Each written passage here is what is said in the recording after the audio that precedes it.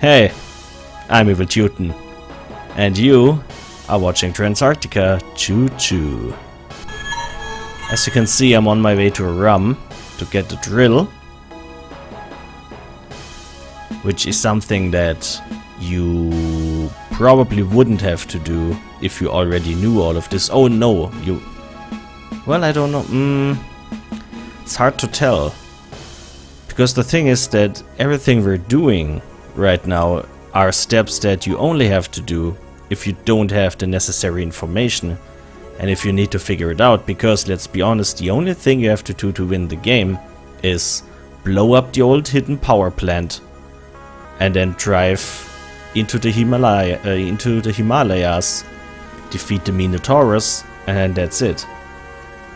Oh, and of course go to Omsk and get the additional steam boiler. But those are the only three things you have to do. Getting the drill from Rum and then getting the key to Oslo from all of that is just... It's part of the story, so I'm doing it, but just so you know, in order to beat the game, really all you have to do is blow up the hidden power plant, get the steam boiler from Omsk, and then drive into the Himalaya. And then you're done. So let's go to Rum. And let's get ourselves a drill for 800. Remember, keep in mind that you need to bring some money. And then there we go. And your drill, in order to work, has to be either the first car, which means you have to put it in front of the Transarctica. Don't mind that, that's the harpoon. I prepared that for later. Or it has to be the last car. For some reason that also works. So... yeah. Make sure that your drill is either in first or last position before you drive down to the mountain paradise. The hidden mountain paradise. The resolution should be better now. In part 2 the image was centered and it had black bars at the sides. This should be fixed now. But if not, I have to think of another trick. But it should, you know, I've reconfigured everything, it should work out fine. So now that you have the drill, what you want to do is drive all the way down here to this little mountain south of Inshallah, which is pretty much, this is where you started, right? And this is where you have to go as your first order of the day. So let's do just that. Let's put some coal into our engine because this is a long drive. Yeah, we're good. I visited Leeds station, which it doesn't, the name doesn't get displayed, but when you drive in it says Leeds. I mean, London is right there, so it's probably accurate. And I rearranged all of my wagons, you know, put the harpoon in front, I have my cannon here. Destroyed tenders. Normally the only thing you can do with completely destroyed wagons is to scrap them at the repair shop. But tenders, for some reason, you can't destroy tenders. And the game doesn't, even if the wagon is destroyed, the game still registers it as a tender. So the game doesn't let you get rid of it. So what I'm doing is I put it between the boudoir and the headquarter wagon in order to use it in train fights. And you'll see, because the thing is, your soldiers obviously can put TNT on wagons, and you wouldn't put TNT on your own wagons. However, if you have a wagon that is already completely destroyed, and if enemy soldiers are on your train, what you can do is lure them onto these already destroyed wagons and then blow them up using TNT. So that's... oh, I think these are traders. Could it be? Mine of lignite. But see, they have people on top. Those are not wild mammoths. Nomads, I believe. Let's see if we can run into them. Group of nomads, yes. They sell something that you can't get. Tribe of nomads. They sell antiques, which it looks like it's just a bunch of old shelves and furniture, exactly. And we're gonna buy that because you get a good price if you sell it in other cities, because only the nomads have it. But they don't buy anything from you, so every time you encounter them you should get the antiques, and then you can just sell it at the next city. I don't know which city offers the best price for antiques. I don't even know if it matters, if the prices are different. So we can choose our route, we can drive however we want. I want to choose the one where I have to... Okay, I have to make... If I drive down here, I have to change direction, change direction, change direction, change direction. It doesn't matter. I don't like stopping. I try to scout out a route that would allow me to get by without making as many stops, but it doesn't matter. So let's just race through it, and we're low on coal. Pressure, not oh, look at that. Time for a save state, because remember, you are constantly threatened by the dreaded coal bug that happens after fights. So I'm just gonna quickly rename that. It's tricky because I have my microphone standing right in front of me, so if I want to type anything on my keyboard I have to reach around. It's really, if you could see that, it's embarrassing. But anyway, let's call it, I don't know, it doesn't matter, Urga. Because that's what the guy is called that we're going to visit.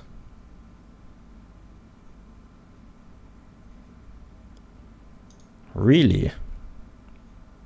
Well then, okay. So, time for another fight. Let's see what he has. Oh no, what kind of train? Oh, no, it's not that bad. It's not that bad, actually. All you have to do is just keep firing. The most dangerous thing is that mammoth on the right. We can get rid of those soldiers, just make a few machine gun sweeps. We lost the wagon. No! See, they are shooting at the destroyed wagon.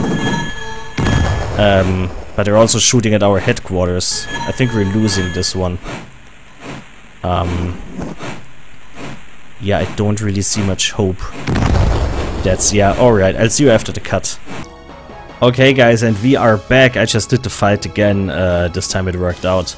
We didn't lose anything. And oh, we got 1 hit on our 2 hits on our XL merchandise wagon. Well then, what's in it? Old. Stayed old. But nothing's in it. Okay, so as you can see, the scrap metal wagon already worked out because the cannons had something to fire at. The enemy cannons. Something to keep them busy. Wait, did we lose lignite? Why? Did we lose lignite, or did I just oh, I didn't pay attention to my lignite.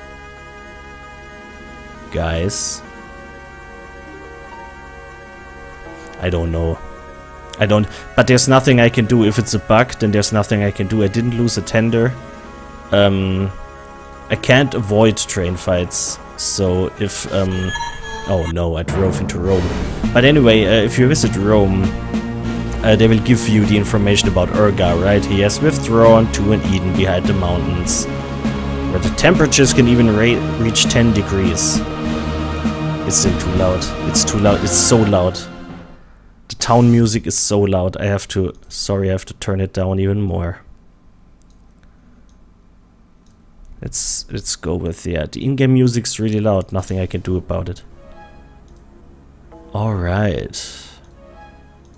So yeah, if this money thing is a bug, then there's nothing I can do about it, and so we just have to live with the fact that sometimes we have...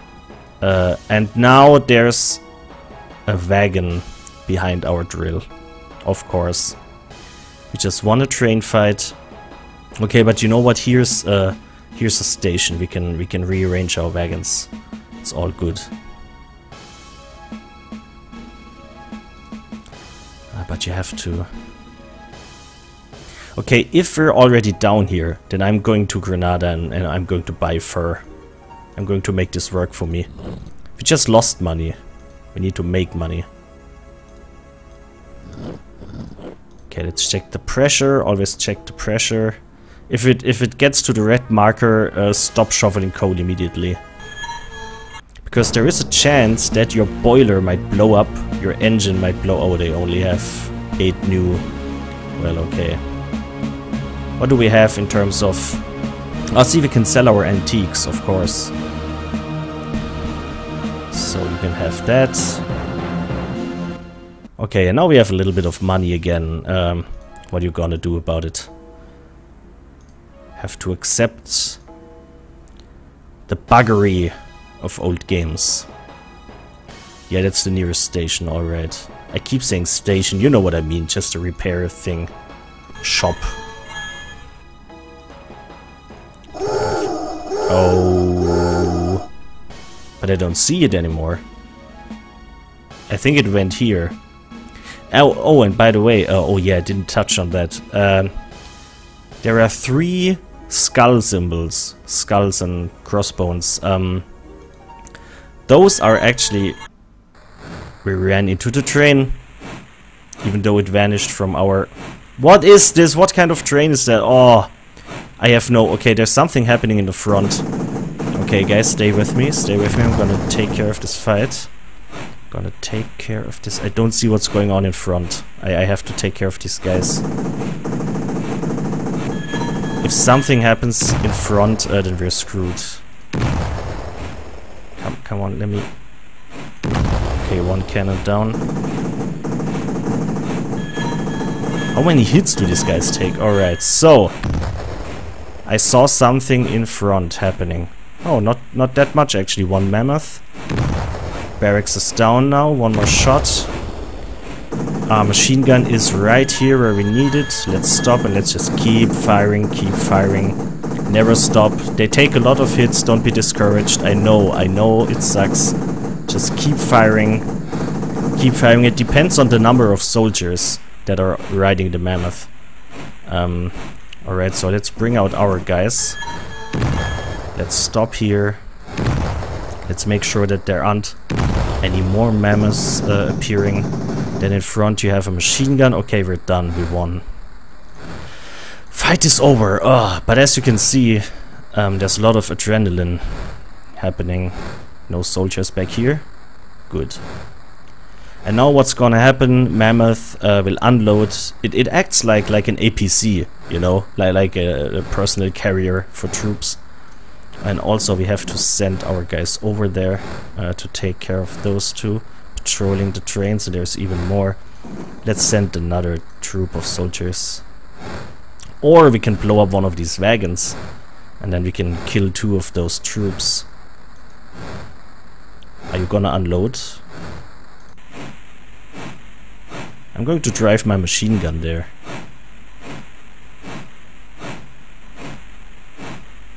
It's not doing anything. Oh. Well then. I guess... Oh, there's 1 more machine gun we have to destroy anyway. Okay, we have enough soldiers. The troops that are patrolling the enemy trains aren't usually that strong. So we had a group of 30. We still have a group of 30. That's okay. That's weird, but whatever. Not gonna complain. And now... Oh, this is perfect. Oh, look at this. No, no, no. Stay here. Stay here, machine gun. I'm coming for you. Alright, we got this. And now this is what I meant. I can demonstrate it to you. If you have a scrap metal wagon like this one, what you can do is just put your guy on hold. And you have to put down the TNT when they are... When the guy is on... Each wagon has like four you need four steps to get across each wagon, right? And so you need to lay down the TNT when the guy is at the 3rd. And you have to be really precise about it, because this time it didn't work. But there's no need to run away, as I said. They can't be that strong, maybe 1 or 2 guys.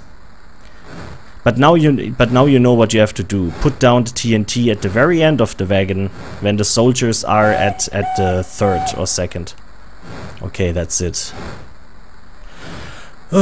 So much stress. Train battles are hard, make no mistake about it. We lost 6 soldiers in total, and there's another enemy train coming out of that tunnel.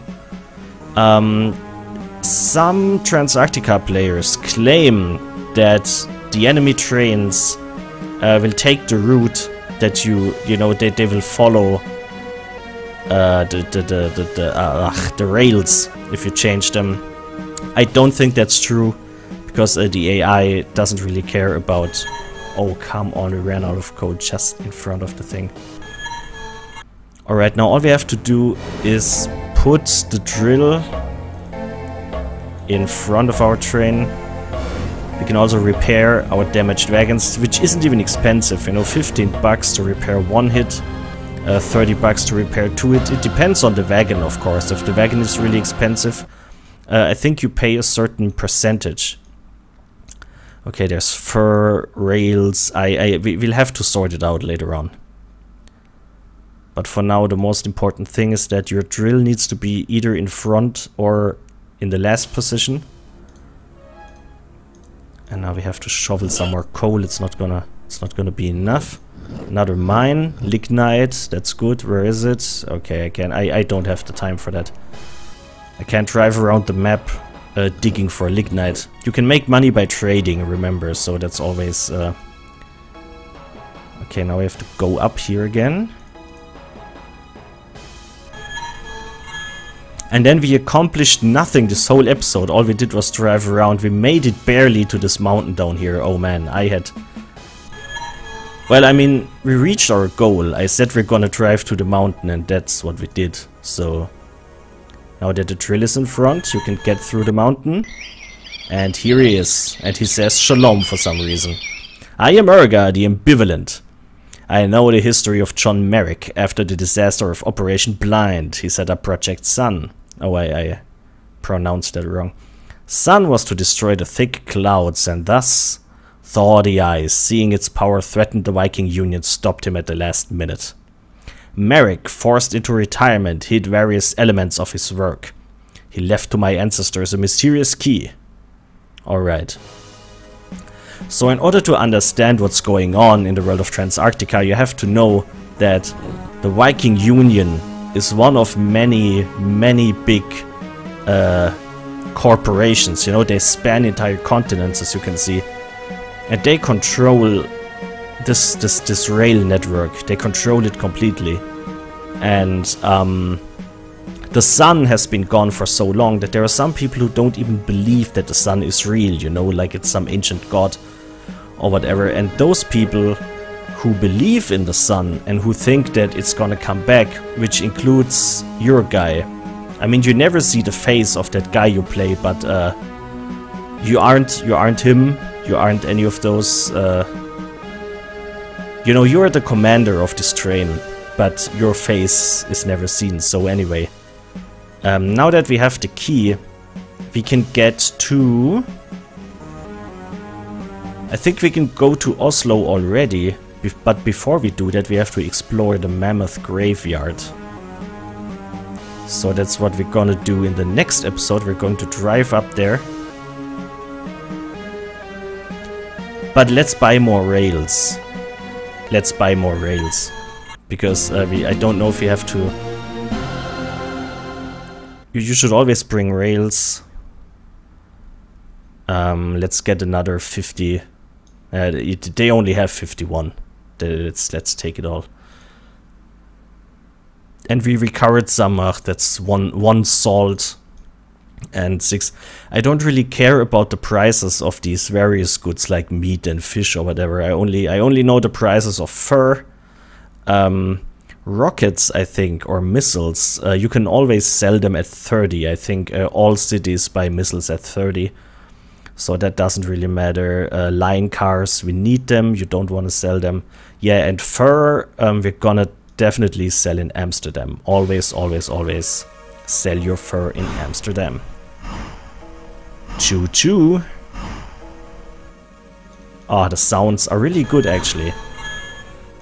But in previous episodes I had some trouble with the sound emulation, so it didn't really work that well.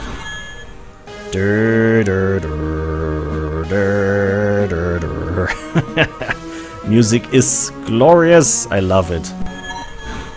Once again, I would like to thank Olisio for sending me a fully installed HDD version, because now the sound isn't glitching out anymore and we can just enjoy it.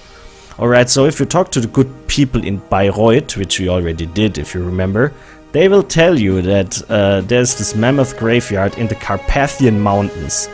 Now, you have to know a little bit of geography. The Carpathian Mountains, for those of you who don't know, are in Transylvania, in Romania, which is the region where Dracula, Count Vlad Dracul, supposedly lived. And now you have to look around the map a little bit, because you see, okay, this is Istanbul, so this is too far. There's Sebastopol. I mean, the geography isn't really correct anyway on this map. So there's Kiev. And so, I mean, there's Bayreuth, which is in southern Germany. I mean, there's Berlin. It's, once again, it doesn't really match up. Bayreuth is in southern Germany, and so here are mountains and there are rails. So the Carpathian Mountains can only be here on the Transarctica map. And so that's where we're going. And we are out of time, which means I will see you guys next time in the Carpathian Mountains. See you then.